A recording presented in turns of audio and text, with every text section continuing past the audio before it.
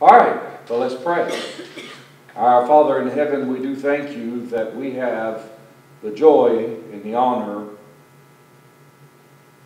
and the mercy and the grace to be able to enter into the presence of the most holy God and go past the veil and be right there in the throne room, in the place where only one man on earth could go, and then only once a year, and then only with the blood of bulls and goats.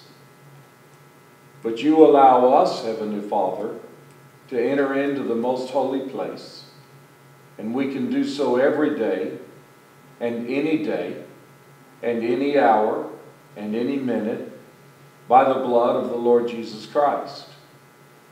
And it's an amazing and an awesome thought to us that you would open up this place that no one could enter under penalty of death except by that vicariously through that one man. We can go in because of what Jesus has done. And we can be there before your throne. And it's a throne where the most holy God is seated and worthy of all blessing and honor and thanksgiving and praise. And we could never say enough, Father. We could never lift our voice high enough and loudly enough and with enough passion. Because, Father, you're worthy of our worship with all of our heart and our mind and our soul and our strength. You're worthy of that kind of love. We come before you now. We don't know Barbara's brother's name, but we pray, Heavenly Father, for him during this surgery, which I think happens tomorrow morning. And we pray, Heavenly Father, that you will maybe put somebody in his path that would share the gospel if he doesn't know you. But maybe you can use Barbara with the gospel tract that she has to talk to him if he doesn't know you. But I pray, Father, this will be an opportunity for him to come to the Lord Jesus Christ. We do pray for Joe and Madison, and we pray, Heavenly Father, for their walk with you. And we pray, beloved Father, that you will prepare them for the days ahead, for the years ahead. That makes me think of Patrick and Olivia. Amen. They'll be coming back this evening from their very short honeymoon. And we want to pray for them, and we want to pray that you will ready them for the journey that they've already set out upon. And thank you, Father, for that. We want to pray, Heavenly Father, you'll bless us tonight as we share once again very valuable, important lessons regarding the gospel. Thank you in Jesus' name. Amen. Didn't mean to get carried away there, but no, it's good. Best thing we can do. Quick review before we go into the last section that I have, or the last couple of things that I have for you. Someone tell me what the gospel is. What is the gospel? That Jesus lived, for God so loved the world, he lived on this earth. He served in many capacities and about doing good, but then he was crucified and buried and rose again and coming back to earth at another time. Amen. Why was he crucified? Because for God so loved the world. For our sins. For our It sins. was our sacrifice. Right. That's something that we couldn't do because he lived a perfect. Right.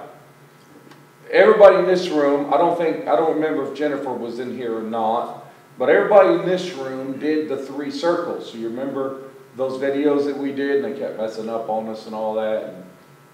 And they would play fine on Jennifer's computer. I mean, we'd be downstairs and they'd play fine, but we tried to play them in here and it just wouldn't play. Anyway, Jimmy on there, his last name kind of jumped out of my head. It's Scoggins, I think. Okay. But anyway, he shared one time that he was preaching, and he thought he had done such a great job talking about the crucifixion, and his pastor pointed out, you did everything well, except you did not tell folks Jesus rose again.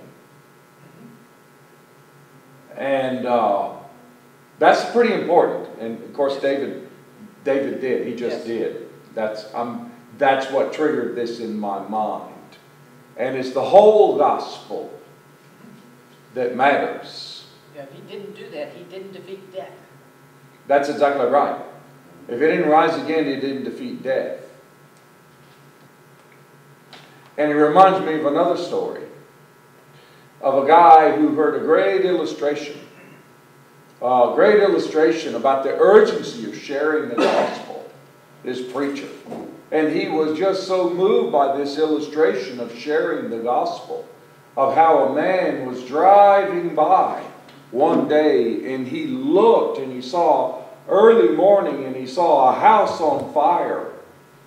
And he ran to the house and he burst through the door and he ran upstairs and he grabbed the people in the house and he pulled them out to the road and dragged them into the yard. And he said, I'm going to use that. And so he got back to his church that Sunday and he says, I was driving by a house and all of a sudden I looked and I ran inside and I grabbed the people inside and dragged them into the yard over by the side of the road. And everybody just staring at him, shocked. And he got in the car and his wife said, well, honey, you forgot to tell him the house was on fire. And you see, sometimes we forget to tell people about the exceeding sinfulness of sin. Let me show you all a verse of Scripture as we talk about this. Look in Romans chapter 7. This morning I had Javier preach. He does more teaching than he does preaching here in Spanish worship. And I was real thrilled. We had 4 Carey students today. But he said, well, what do I teach? I said, let's talk about sin. I said, you talked about forgiveness the last time, and you kind of touched on sin, but let's talk about sin.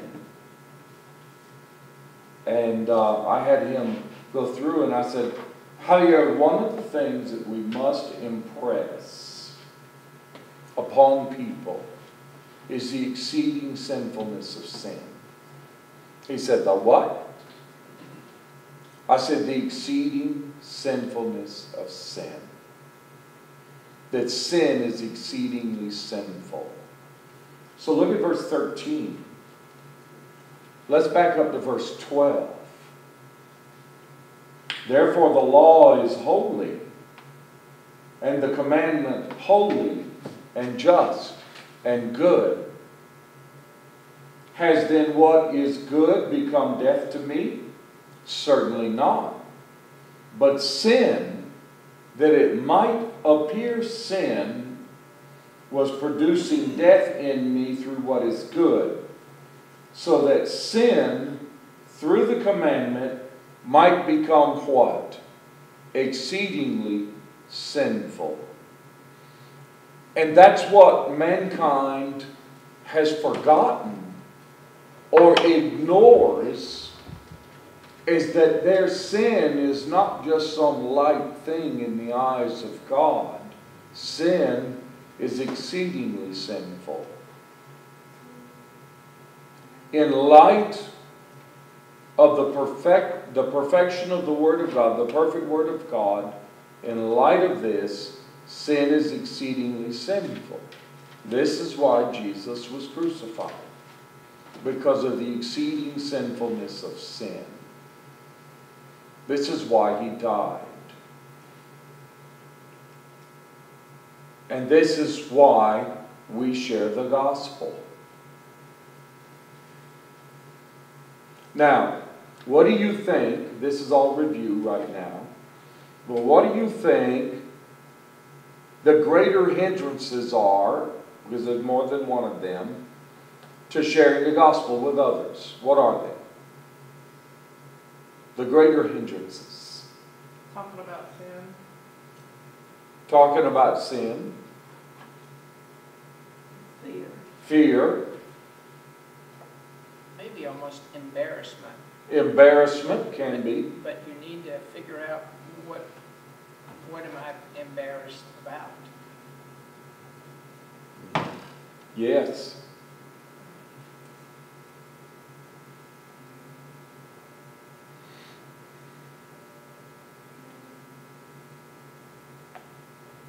What are one or two questions you would... Lack of knowledge. Lack of knowledge is lack of your perceived knowledge, I think. Yeah. Might be another. I wouldn't know what to say. Yes. Exactly. So what are one or two questions you would use to move the gospel, the conversation, to a gospel conversation? We went over this last week. I gave you. Do you ever think about spiritual things? Do you ever think about spiritual things?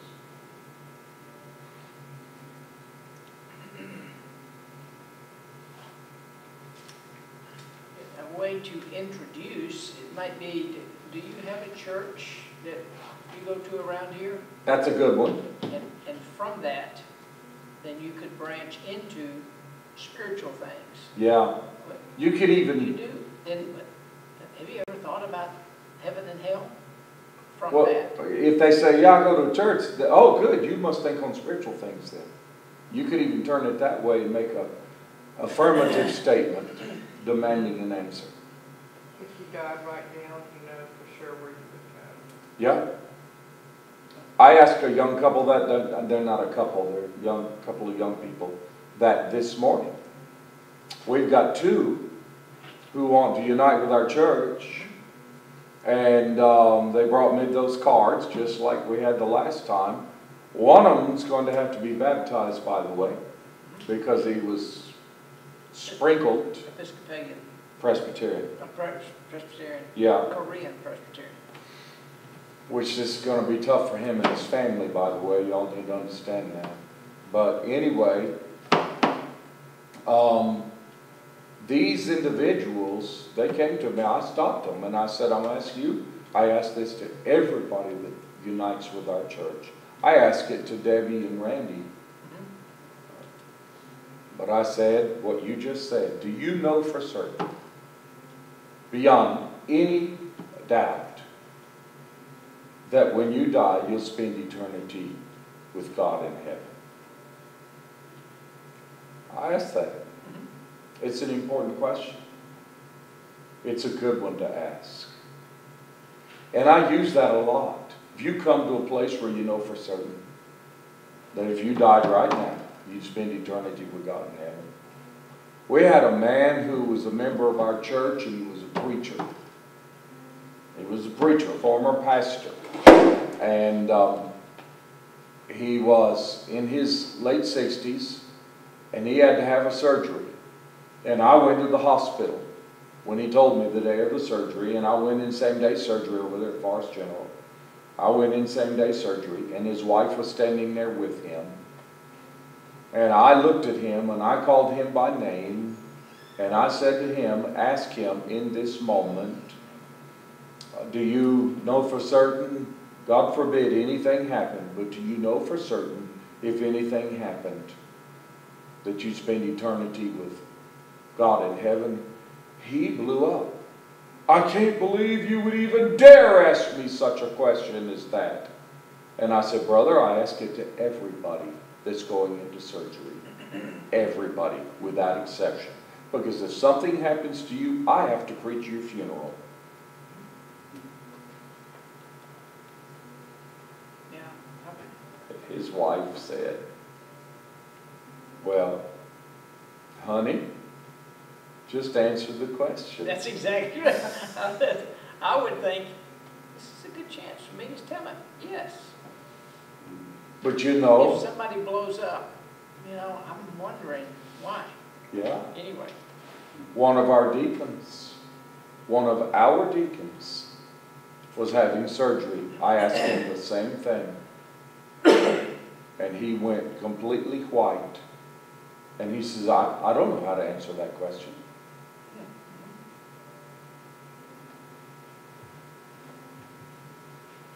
Good.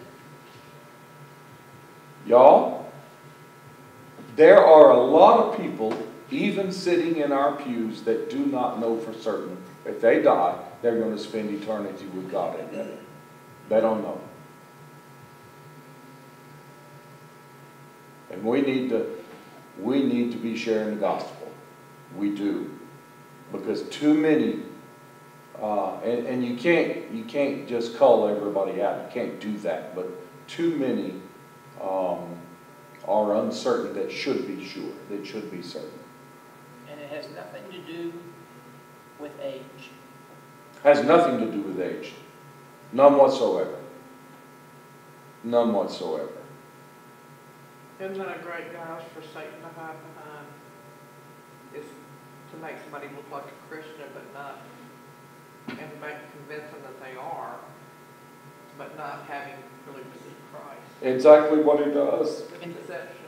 In fact, that there may be people, when they open the Lamb's Book of Life, that say, wait, Lord, I ministered in your name.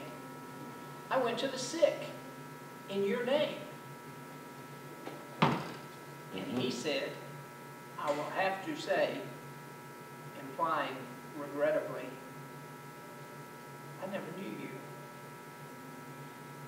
I listened to a man the other day.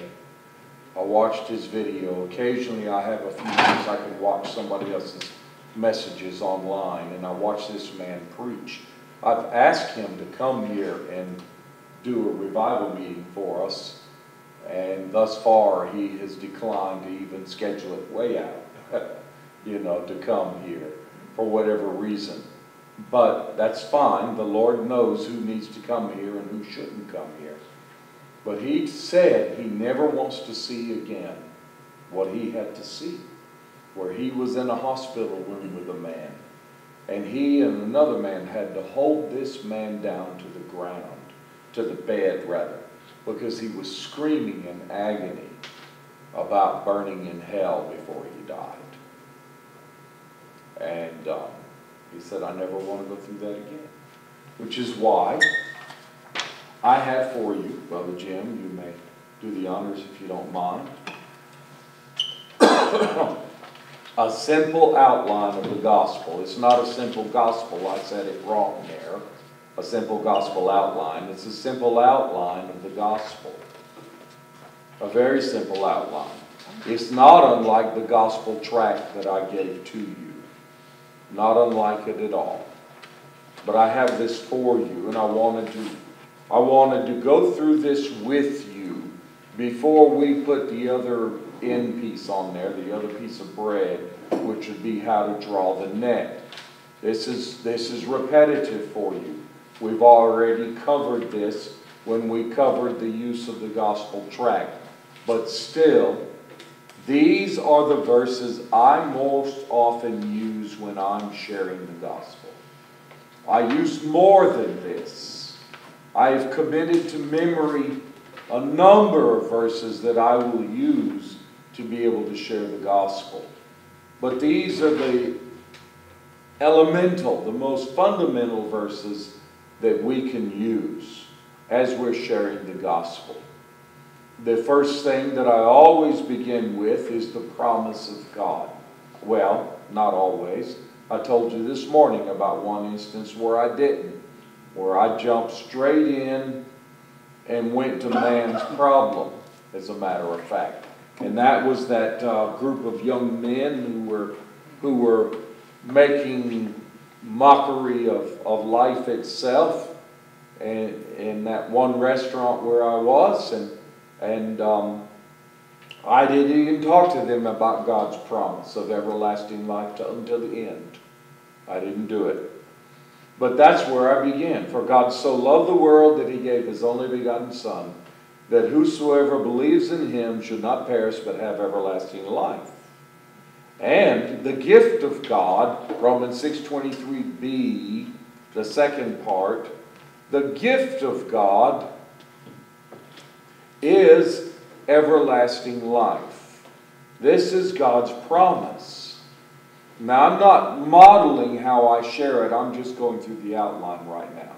If you'd like me to model how I share it, one of you can be the lost person in a moment, and I'll model it for you. I'll be happy to. The Lord also says in John 10:10, and I only quote the latter part of the verse. I sometimes quote the whole verse. But the latter part of the verse, Jesus said, I am come that they might have life and that they might have it more abundantly. Now, this is God's promise. He wants us to have life. It's everlasting life and it's abundant life. But we have a problem. We have a serious problem. And the Bible says that all have sinned. There's none righteous, no, not one. The Scripture says all have sinned and fallen short of the glory of God. There's no exception. It's true about me. It's true about this. If we're in where other people are, it's true about this person over here. It's true about you. It's true about everybody. We've all done that. And the bad news is sin has separated us from God and from God's promise. And that promise is everlasting life. But sin has separated us. The Bible says in Romans 6:23, the wages of sin is death. And when you talk about death, that's speaking about a separation. God must punish sin. The wages of sin is death. I don't mind repeating that twice in that context. Now, we try to cover and hide our sin, but it's impossible to hide our sin from God. We try all kinds of ways to hide our sin, to compensate for our sin, but you can't do it. We try to earn eternal life, but you cannot do enough to earn eternal life, because the Bible says that salvation is not of works, lest anyone should boast. Now let me stop right here. I use an illustration. It's personal to me. You can adapt it and use something similar for you. But this is personal for me. When I'm sharing the gospel, I use this all the time. And I turn it around and say, let's hypothetically suppose salvation were of works. It could be earned. Let's suppose that. But let's suppose, because heaven is only so large, let's suppose that there's only room enough for 2 more people. And you and I get up to the gates of heaven. And the Lord says, and it's not Peter who comes to the gate, it's the Lord. The Lord says, I got room for 2 more. Which of you am I going to let in? And you start telling them what things you have done. And I listen to you tell them what you have done. And then I say, wait, Lord, I preached.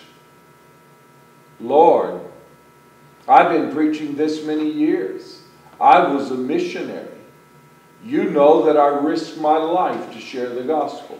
You know that I fell ill to the point of death 3 different times, they said, to be able to share the gospel. You know all of these things about me. So, if there's only room for one, my works outweigh his works all the way around. And then I asked them, would that be true? Yeah, it'd be true, they usually say. And I said, now, somebody else walks up, and they've lived in China, and they died for the sake of the gospel. And they say, no, Lord, this is what happened with me. I said, which one of us is going to make it in? It's not of works, lest anyone should boast. And then somebody walks up and says, Lord, I'm one of your children. Yeah. And I point out, our problem is we can't be strong enough to save ourselves. Romans 5:6 tells us, when we were yet without strength, Christ died for us. We were weak and not able to save ourselves. So God has a way He provides for us. We can't do it. We can't save ourselves. But God provided the solution. In Romans 5:8, the Bible says, God commends His love towards us in that while we were yet sinners, Christ died for us. I go back to John 3:16 here as well. Like we already said, God so loved the world that He gave His only begotten Son, that whoever believes in Him should not perish, but have everlasting life. God sent Jesus to be the price for our sin. He lived a sinless life. He died on the cross to pay for our sins. He was buried, and God raised Him from the dead 3 days later. Now, what does that have to do with us?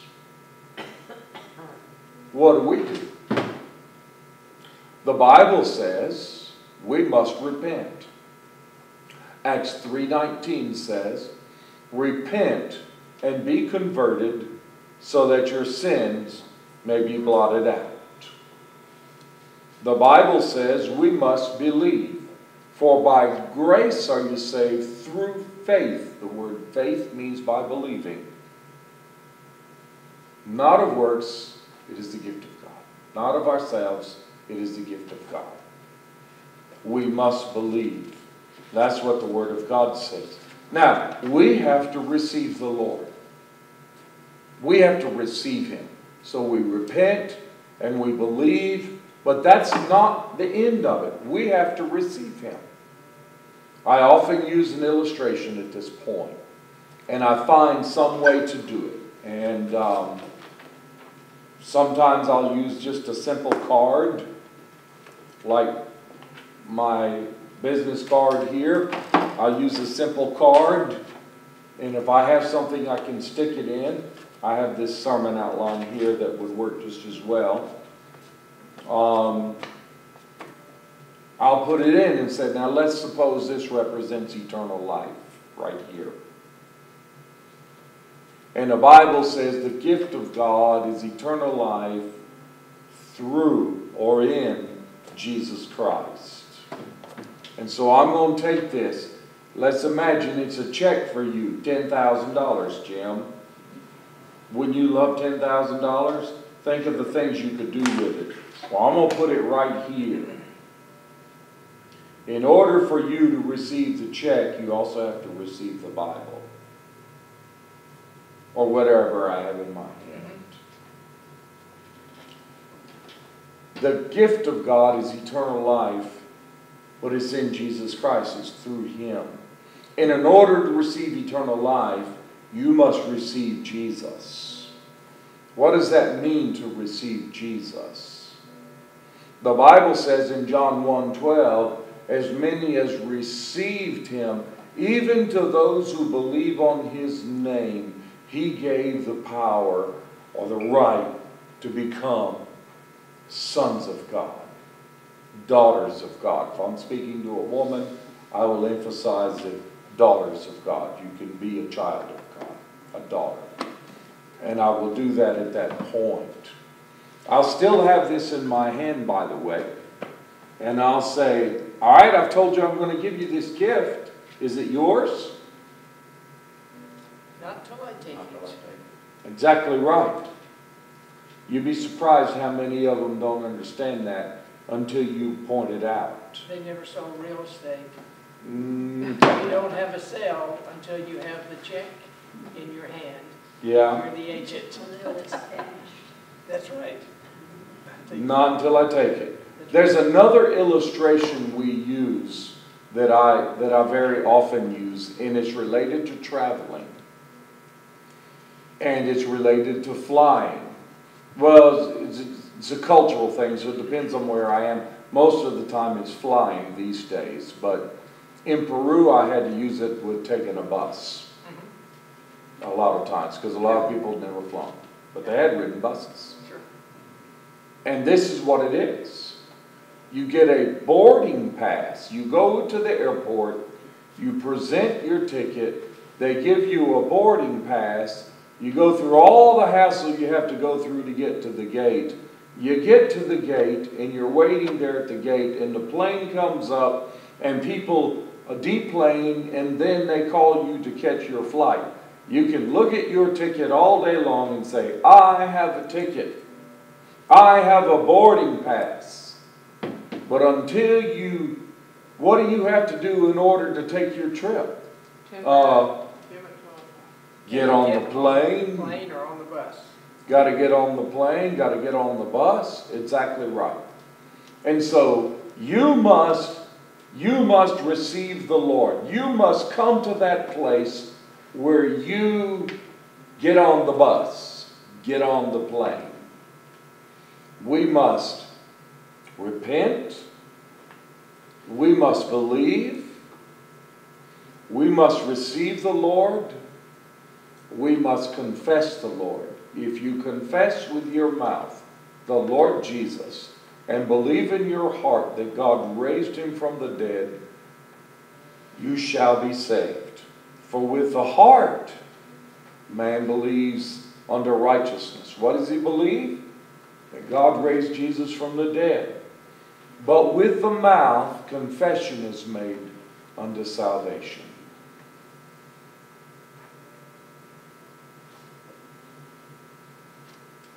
Then I bring them in, and I transition with Revelation 3:20.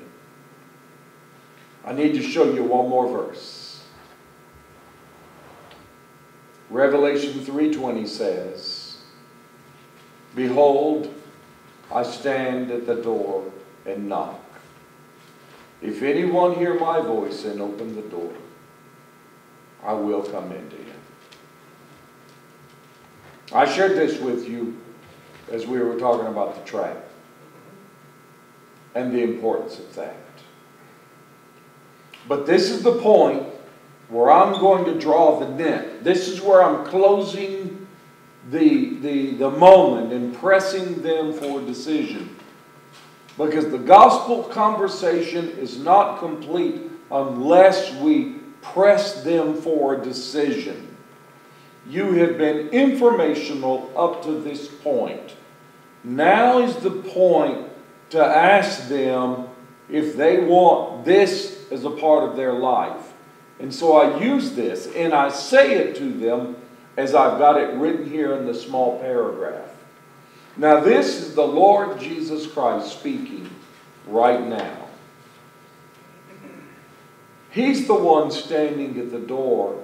He's the one who knocks. If your best friend, who's your best friend, Sean? What's his name? Ben. If Ben showed up at your house, hello Ben, if you're watching, do not tell Ben he's got to watch. I was just texting with him, I'll tell him. If Ben showed up at your house, and Ben stood at the door and he knocked, and he said, Sean, it's me. What would you say to him? Come on in. Come on in. Well, he would give me a goofy face and then I'll say, come on in. Yeah. Now comes the questions.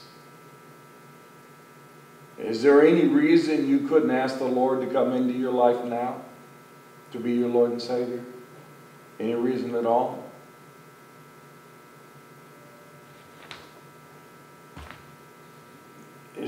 Does this make sense, or did I muddle it? Did I completely mess it up?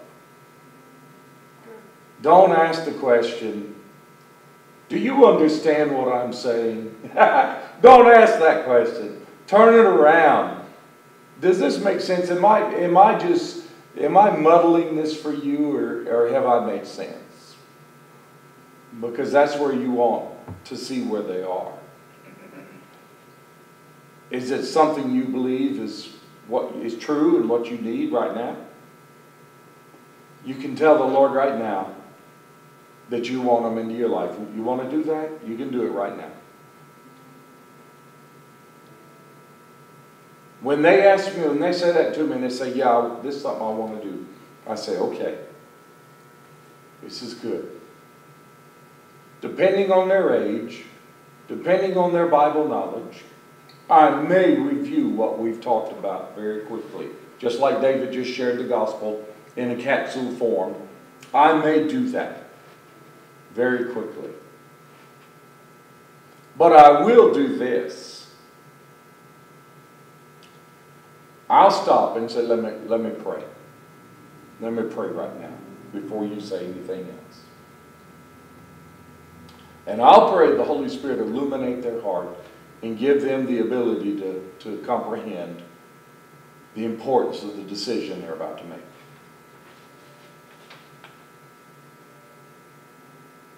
And then I'll say, because I've led in prayer, I've begun the prayer time, our heads are bowed, our eyes may or may not be closed depending on the location we are, I'll turn to them, and I'm not praying loudly because we're close together.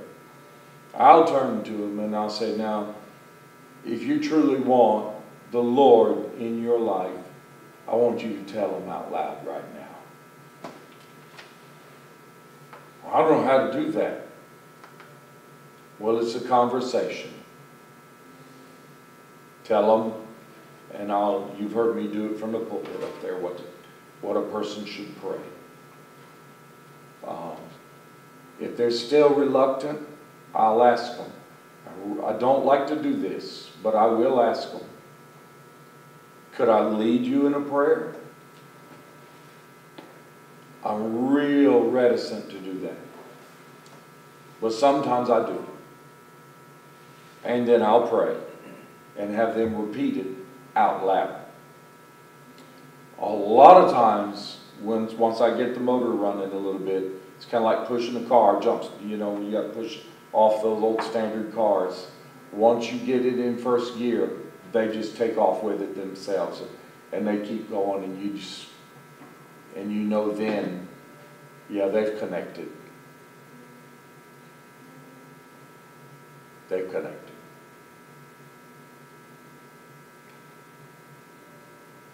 And that's where I bring them. And I bring them back to Romans 10 again. If you confess with your mouth the Lord Jesus and believe in your heart that God raised him from the dead, you shall be saved. And Jim, if that were you, I'd say, look at you and I'd say, who's your Lord? And my answer should be Jesus Christ. Jesus Christ. I don't ask them how they feel. I don't remember in here him saying you will feel a certain way. Exactly right.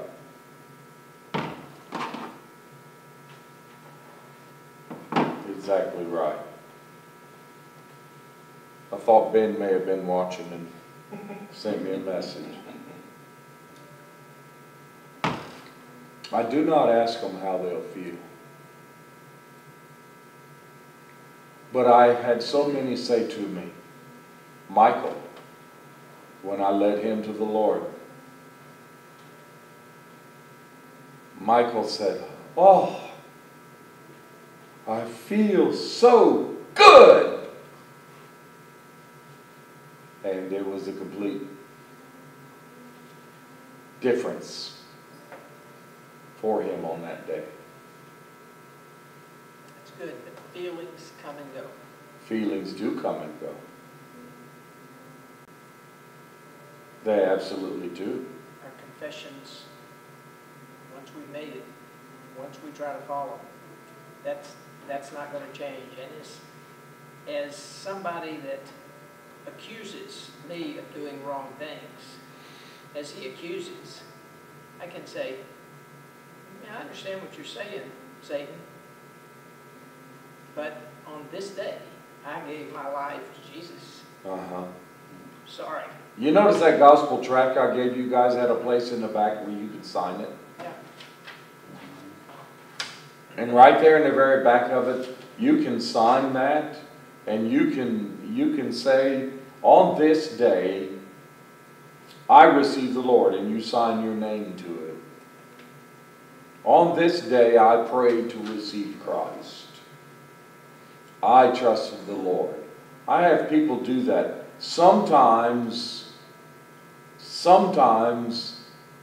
there have been instances in which I have actually given somebody a Bible, here and there, both places, and I have written in the front of it a full statement of their decision for Christ and had them sign it and date it at that point. And tell them the time is coming when this is going to be an issue.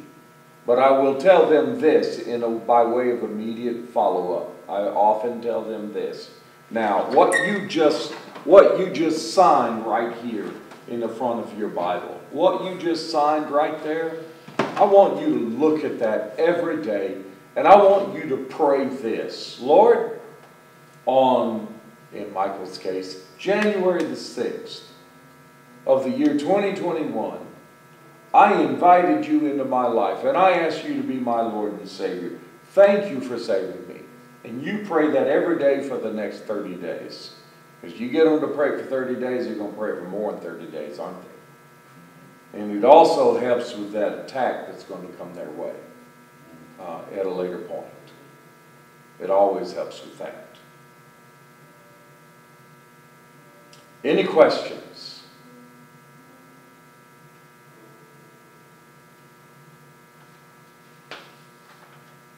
I didn't model it,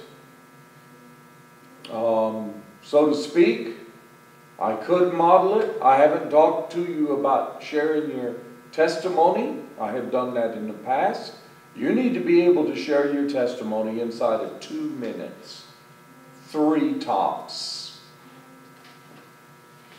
You need to be able to do that. And where would you place your testimony? In the midst of those exploratory questions. In the midst of those opening questions. Let me tell you what abundant life means for me. Let me tell you where I was.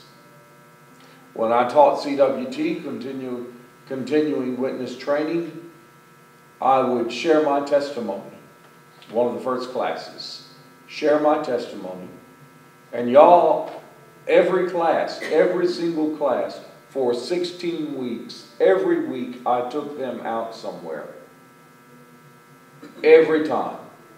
I took a group with me, and I said, okay, I never taught more than just a handful, 5 or 6. And they would come with me. I'd say, all right, we're going to load up, we're going to such place. We're going to talk to so-and-so today. And I'd get up in there, and I'd share the gospel, and I'd always begin, as I'm telling you now, and we'd get to my testimony.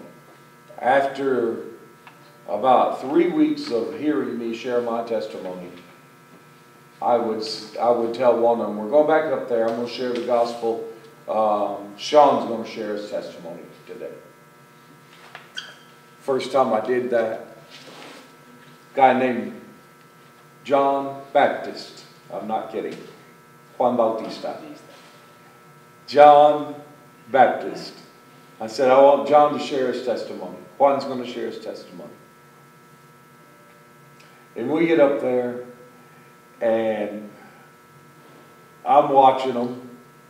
You know, when I get to this point, and I'm sharing, I said, as a matter of fact, John, why don't you tell them what happened to you? I'm watching the bullets popping off of him. He's sweating bullets, and he's about to die over there trying to share his testimony because he's never shared the gospel before. And then I'll take them through and I'll let them share the first part, God's promise, and I'll pick it up from there. And then we'll move to 2 parts and so on and so forth until they can fully share the gospel. I haven't done that to y'all. Don't you love me even more right now? I haven't done that. I should. I should take you over to the mall and us get kicked out of there for sharing the gospel. You know? Because they call that soliciting. I don't know why. We're not trying to sell them anything.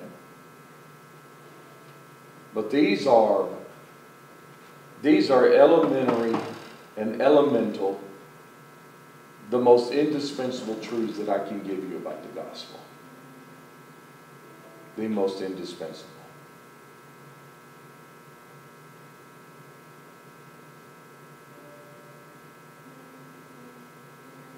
If we don't have any questions, we'll have a time of prayer.